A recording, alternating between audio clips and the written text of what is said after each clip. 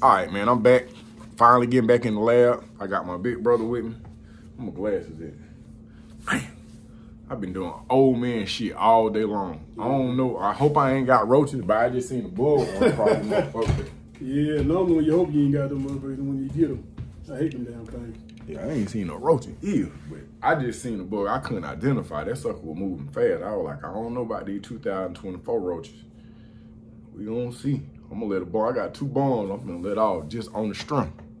So, I don't know what page it's gonna be on, but like, share, subscribe. It's probably gonna go on Best Day of My Life, man, because I gotta get back in the motion on them. So, I'm sitting, I got my brother, he about to ask me some questions.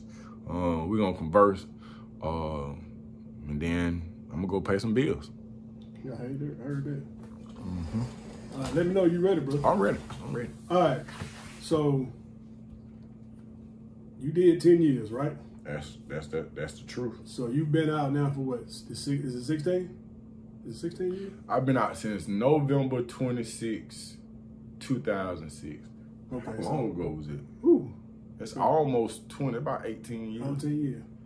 So, I've been home for a long time. Describe the last 18 years.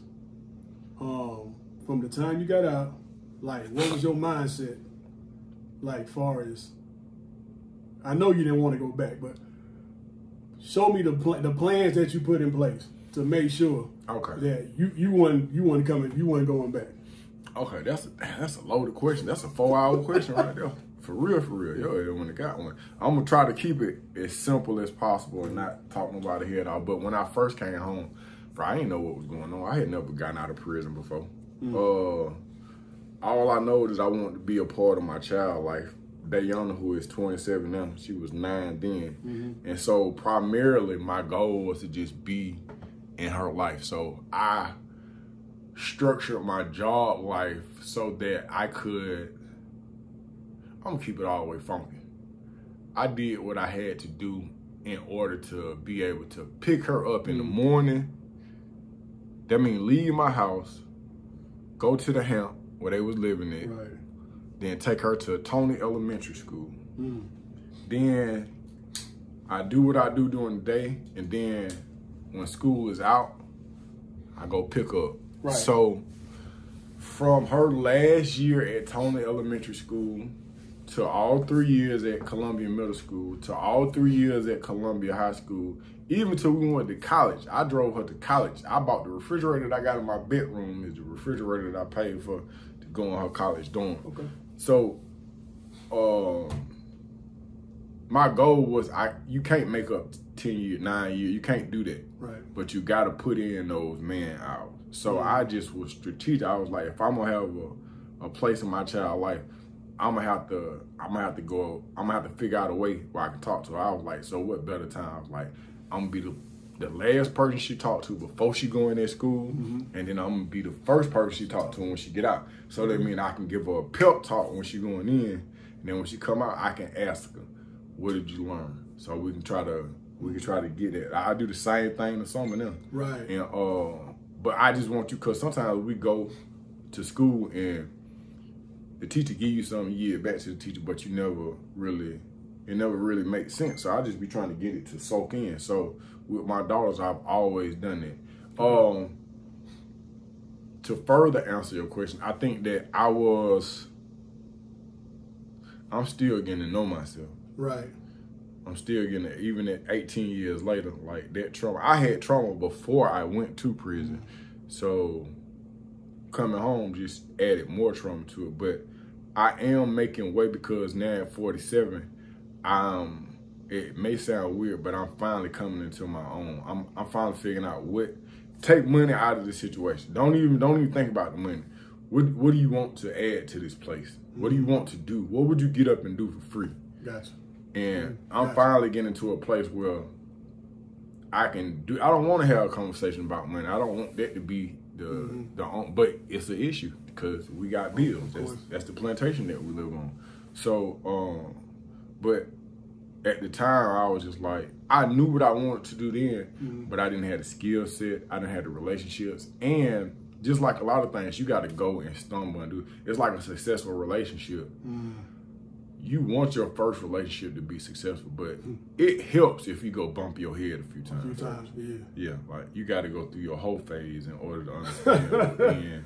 Let me interject real quick. All right, because Dayana was born while you was. I was in the county jail. You was in county jail. Yep. I looked on your page. You got a picture of you were holding her. Yep. Like being a father of daughters. Like we know how the world is. Facts. So like not being able to see her like consistently for that long. Do you feel guilty for that now? Or did you feel guilty then? Or you see what I'm saying? Like, how did you feel about it then, and how do you feel about it now? Here's the thing. That's a good question, bro. I carried guilt for a long time. I really did, but that guilt caused me to. My child had a BMW at the age of 16. Now my uncle Emery gave it to me. I had to pay him, but he didn't charge me full price for it. But this child had a BMW at 16. I used to go buy all kinds of clothes. I had went one day for her birthday and just went and got tons and tons of polo, and she just was not fazed. But what I learned is that you can't buy it. You got to put the man out. So the guilt caused me to do these things, but guilt also caused me to call her grandfather and be like, hey man, I'm trying to figure out how to do this. And her grandfather is a preacher. I used to call him so much, bro. He stopped answering the phone. I ain't joking. Because I used to call my Uncle Emery. People whose fatherhood tactics I agree with, I would call them and ask them questions. Right. And I had brothers like, hey man, you just got it. So to answer your question, like the guilt was on me hard because this is my child. If I'm just like a deadbeat dad, then it really don't matter because it's just like, I ain't. But I'm just like, nah, nigga, this is my child. This shit it bothered me to the point where when I did have guilt on my heart, it forced me to get focused while I was in prison. I was like, let me learn as much as I possibly can. So then when I do come home, I am in here. Ain't nothing I can do about this shit now. Right. I'm here and I got to make the best of the situation. So the best thing for me to do is to consume as much knowledge and understanding so I can reduce the probability of me going back to this motherfucker. And gotcha. I had that guilt on me for a long time, and then we had some breakdowns, bro. We had some real breakdowns. I remember I had bought her a car, and she was in 12th grade. And I bought it from her grandmama, Sabrina. And I said, listen, it's your car. It's paid for. Only thing I need for you to do is put these moonwalk signs on the side of it. Not thinking there's a 19-year-old. Hey, she ain't trying to do that. But I'm like, this a car. You good to go. Yeah. And this ain't no raggedy car. Like, this a good car. I was like, but, I mean, I got to pay for the insurance and shit, so I can put the signs on your car and you'll be good. She was like, yeah. Boy, I didn't roll by there one day and she ain't had no signs on the car. And then I said, don't respond now. I said, go pick the moon. It was the 5th of July. Right. I remember this because when I got down the street to go pick the moonwalk up, the bottom lit out of the sky. It just started. It just made it worse because I'm pissed off. When I call her. I say, you got them signs on your car? She was like, yeah. I'm pissed off now. I'm hot. So not even taking into consideration that my child in high school, right? She is 19. She is doing her thing. She don't want to be having no moonwalk signs on her car. Right. But this how I'm paying for this shit. Moonwalk paid for this shit. But so I went and I took the tag off the car and I gave her the title to the car. I called Geico. I took my insurance off. I gave her title. I said, can I get my moonwalk signs out your car? Cause they ain't on the outside where they supposed to be. When I tell you, my child cussed me out. Oh yeah, I did the hand way I did. Yeah. Oh, we cussed at each other. I was talking about on some. I was like, damn, she a beast. We fell out. That thing hurt me so bad.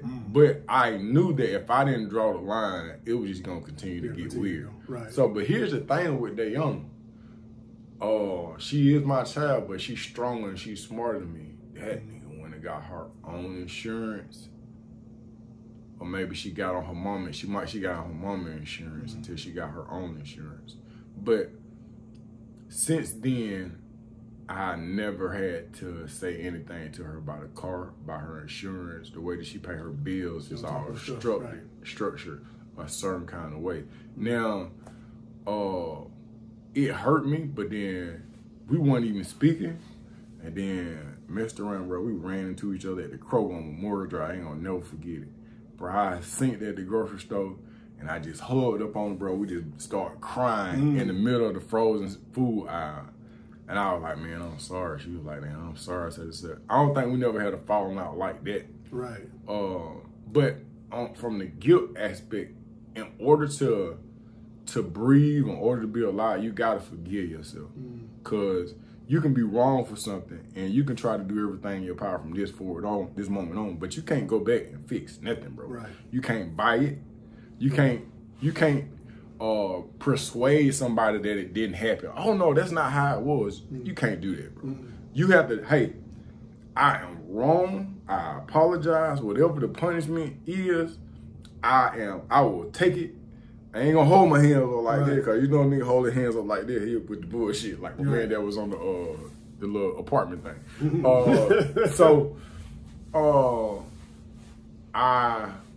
I put the work in. But her stability, her determination, her discipline, it helps me. Cause I see her and just be like, oh man, but they keep me out the nonsense. And again, to just answer your question, I did have an awesome amount of guilt on me. Right. But I was just like, how do you move forward? You can't move forward if you just living in guilt. So, hey man, I'm sorry. But when she forgave me, then when she started seeing it, when she came to me one day, she was just like, man, I remember people used to say this about you. They used to say that. She said, but this what you was trying to do the whole time. I was just like, yeah. They always say it when they get older. They say it when they get older, they be like, wait a minute. I'd be like, hey, a win is a win. I'll take it then. She was like, when she told my child, told me she was proud of me. Oh man, that thing broke me down. That thing hit me in the back of the throat. I was like, that's all. Everything else, bro, I don't care nothing about it. Long as Summer Dayana and at this point King Salem, long as they understand I got their best interest at heart, and if I can get it, they got it. I don't really care about nothing else. Okay. I mean, I'm still, I always be trying to save the world, but at the end of the day, those three is the ones that really matter. So with that being said, when Summer was born, did you see that as a chance, like, to make up? Oh, nigga, I cut the cord. I was there. I'm talking about there, like, man. See, and our relationship, you know, because you're a father of daughters. Our relationship, the relationship that you have with your daughter, it's all different because they're different personalities. Me and Summer is like, it's weird because like I had Summer as a baby, like as a single parent, like living in this apartment. I was like, shit, I'm on daddy though. We gonna have to thug this shit out.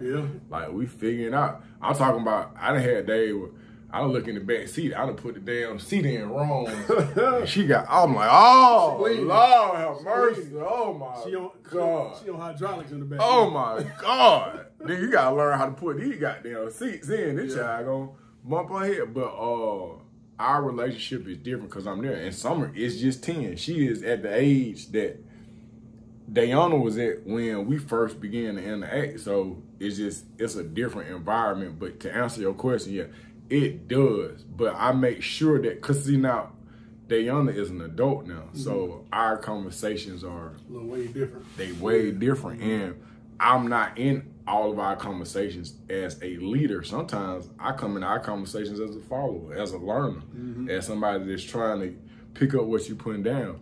But Summer got Dayana in her, she got me in her, she got her mama in her, she got, like Summer's a whole nother beast. Cause Dayana spoiled Summer, and I mean we just get to the age. I was like, you don't want to go to y'all football game? She ain't even at that age yet, right? So we still got to embark on that. But all my daughters tell me what to do, but I don't have a problem with that because I'm like, that's pretty much what they do, bro. I think that they smarter than us, bro. They ain't gonna stop no time soon. I think even if they ain't, they think they is. Hey man, I know you tell yourself that they ain't gonna get me this time, man. Shit, they get me to this day. I'm talking about then I'll be like, you ain't gonna make a spectacle of me in public. It don't even matter, bro. But like, and you be mad at yourself because you be like, I ain't gonna fall for it this time. And then you fall for it. They'll do some more shit like, Daddy, can you do that? I'm like, okay, whatever it is. Yeah. What you want me to shoot a nigga? Yeah, pretty much to that extent. But I wouldn't trade it for nothing in the world. Oh yeah, I would love to have a boy, but at this point, I'm all girled out, my nigga. Yeah, pretty much. Me and you both. Yeah. All right, so we're gonna take a detour here. Okay. Because I see a lot of your videos, and you talk about prison reform. Okay. Now I saw one video you did where you talked about just the $1 billion industry prison is. So with that being said, what is your hope level of prison reform in the United States? Seeing that it is a $1 billion industry, what is your... You asking essay type questions. We filling our time, man. You got damn. We're doing a thesis, man. I'm gonna try it because I got 15 minutes and I gotta get up out of here. I got you. Damn, boy. Hey man. I'm gonna answer the question. Okay. I'm gonna answer the question. I just like, yo, get a question. Be like, I want to answer this question so bad. But so prison reform or recidivism or just right now in the state of Georgia, not anywhere else, there have been, as of, it's August now, as of July, the Georgia Correctional Facilities or Institution or GCI, however they said, have lost 150 people by way of stabbings and or unsolved homicides, or suicides. Okay. The recidivism rate, which is the rate at which individuals return back to prison, is the highest that it's ever been. The rate at which African American males are going to prison without a high school diploma or GED has increased and continues to increase every year for the last few decades. They are building more prisons. They are taking more money away from educational facilities. We have what we call the school to prison pipeline, and it is working like a well-oiled machine. But even if I'm going to fight, and it's gonna be a fight that I'm gonna lose, I'm gonna fight, and I'm gonna fight to the death. I'm gonna be on some gladiator shit like we the 300, nigga. So if I can look at the big numbers, and I can look at the condition of the prisons, and I can see that we as a race, as a species, that we losing. But if I go into a classroom, I had a chess program, and I seen a kid who clearly was an asshole. So by the time we got done with the class, this dude said, man, you know what? You can't move this piece. You got to move that piece, such. And I heard that light come on. I had to step out because I was like, man, I cried. I ain't cry. I just I held it, but I was like, as long as I can have that, I don't know what that number might turn into. But what I got to do is I got to do whatever my part is so that I can try to be okay for whenever I get to where my ancestors is. But to minutely answer your question, bro, the system is working the way that it's supposed to work.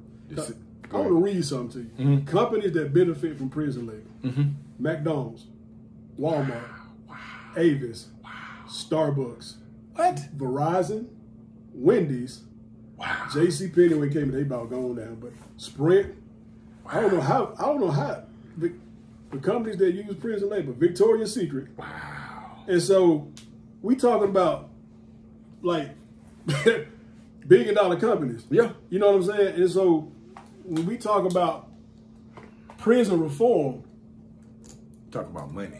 Yeah, we talking about money. Big money. And And, you know, I think you said something also that prison just replaced slave plantations. That's all they did. And so now I'm going to segue into another. Okay. Let me conclude please do. To end prison, to improve prison reform is to delete slavery.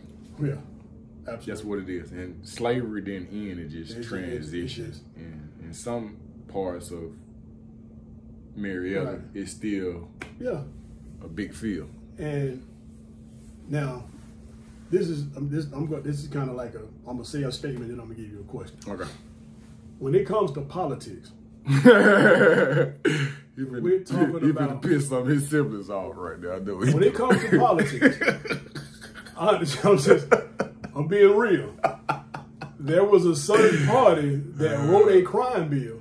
Oh, yeah. That led to the incarceration. The mass incarceration. Mass incarceration. Oh my God. Of several really? Men that look like really this. Both of them. Both of them. Biden. I know you didn't say no names, but Biden and Kamala are responsible for a large population of. Now let me ask you now, because me personally, I'm sending this to Eleanor soon. Me personally, when people say you gotta go vote, I don't think it's a party thing, because I think both sides benefit. Both, you know, you got some of them companies are conservative, some of them companies are liberal, but I think it's a system thing. That's a system thing. Period. Like no matter who, you know, no matter who's the president or who runs the White House, that's a system thing. So I think as black men, I don't think either party benefits us, because we're victims of the system that has been installed, and nobody's trying to really tackle that system. You see what I'm saying? And so, me personally, I believe, and I'm gonna ask you, how can us as black men fix it? Because I like the title, "Stay Out of Prison." But there's a foundation called the Freedom. I think you say the Freedom Project, Freedom Foundation, and what they do, they go and help men get out of prison who have been wrongfully convicted. Okay. I think they said over 50% of their it's crazy. Of their the guys they get out are black. It's crazy. And so they've done a bunch of time too. Right. And it's like, imagine being in prison 40 years for something you didn't do. 30 years, something you didn't do. Dying. How many people and so die? My question is, what can we as a community of black men do to make sure that we're not being collateral damage? You know what? That's a good question. These are not 30-minute segment questions. I'm so serious, bro. These questions, that you can break these questions down for a week, and it could be a topic of the week. I'm glad you came, because I like to take these same questions and make them our first 5 discussions for whatever page that we on, because then we can get deep out into it. A lot of times we talk at stuff, but we don't really dive into it. So this is just my approach. And this is just my perception, and my perception is always evolving, because I'm always learning and I'm always picking certain things up.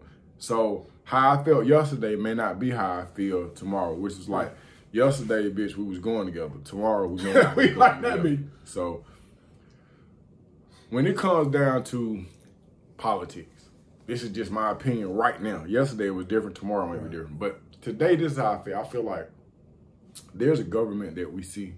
There's a government that we feel, we in our American-blooded breathing, we feel like we have an effect on this government. We feel like we got a word. We feel like we in charge. We feel like we can put people in power, and them people gonna send us and give us everything we want. Side note, that shit has never happened. Never in the history. It's like forever. You have told me about Santa Claus, and Santa Claus has never came. Why am I sending out the cookies and the milk? Okay, now, so then there's that.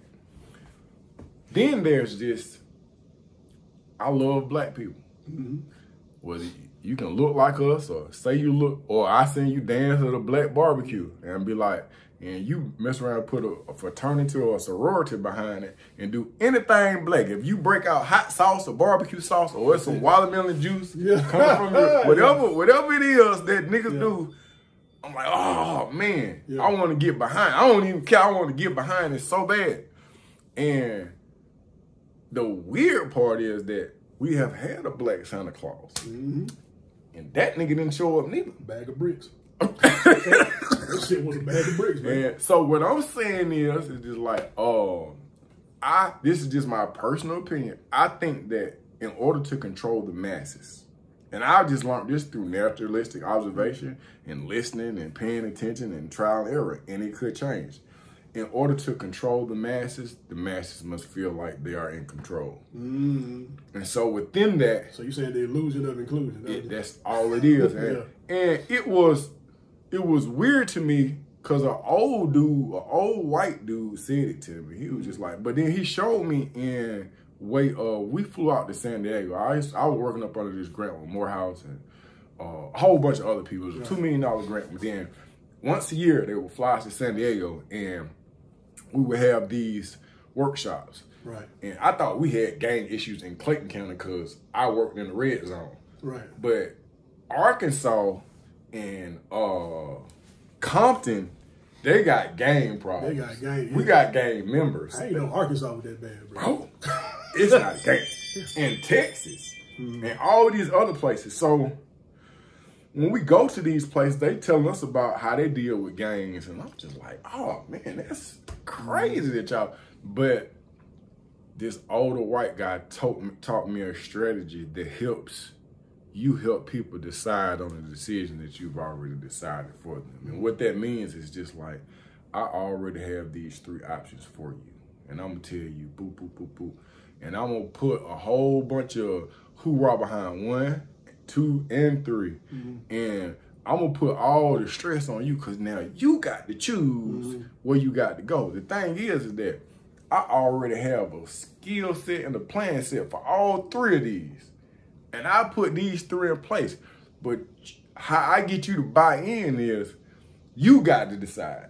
So when you decide what your plan is, all your plans come up. You want to be an entrepreneur, you want to be a business owner, or you just want to make money. All this shit the same. Same thing. It's all the same. First thing you got to do is get you some ID. Second thing you got to do is you got to pass this drug test because I can't give you no MARTA card if you don't do this. So it all equals the same thing. Only thing I've done is put the ball in your corner, and now as opposed to me telling you what to do, you have the class plan, and I'm helping you get done the shit that I already decided that you was going to do. Right. Yeah, it's mind game. Yeah. That's all it is, bro. Yeah. And when you don't have that control over the masses, you'll get these independent sectors, and these motherfuckers, militias will start coming out, and it'll get shit, and they'll do stuff like, I don't know, try to take over the Capitol or shit like that, you know? They'll start doing all types of shit. So I think it's slick important to have what appears to be the government, but again, this is just naturalistic observation. I think that there's a government in place that we don't see.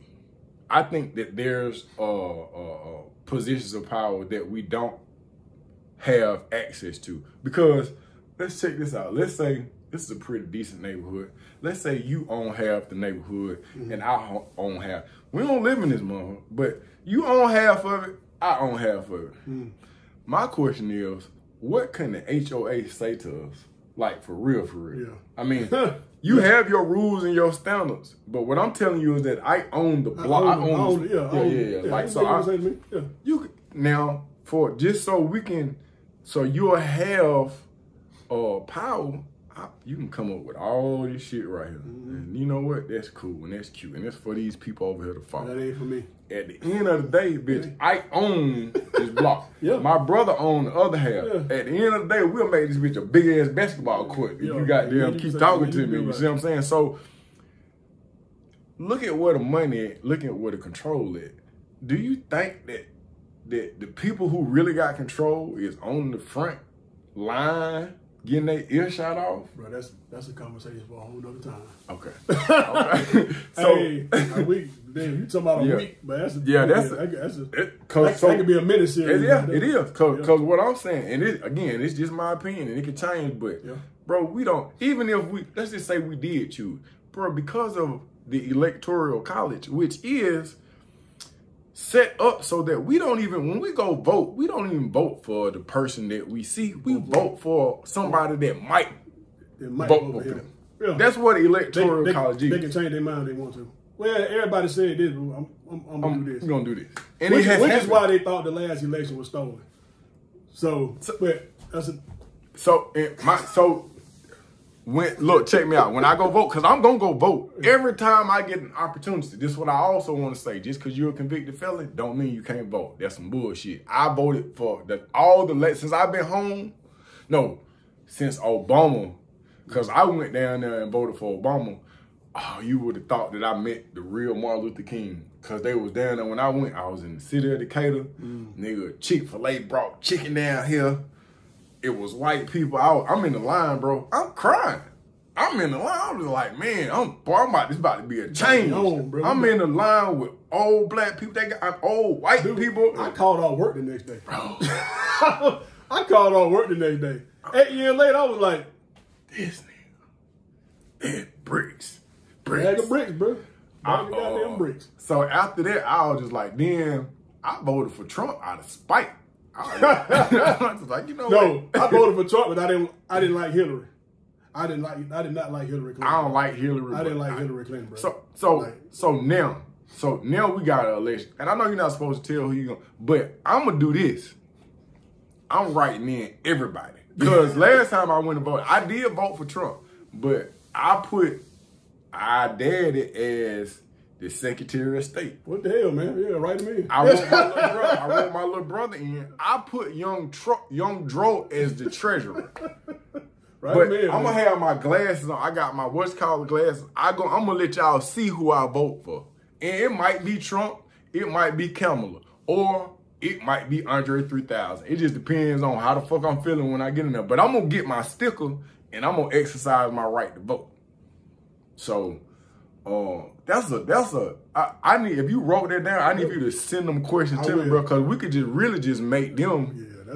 We can talk. All day, then we can go do our research on certain things, but we can break it down. Look, man, like, share, subscribe. This is gonna go on best day of my life. Tomorrow's not promised. Go on, do your little damn while they still playing your song. Yeah, that's it.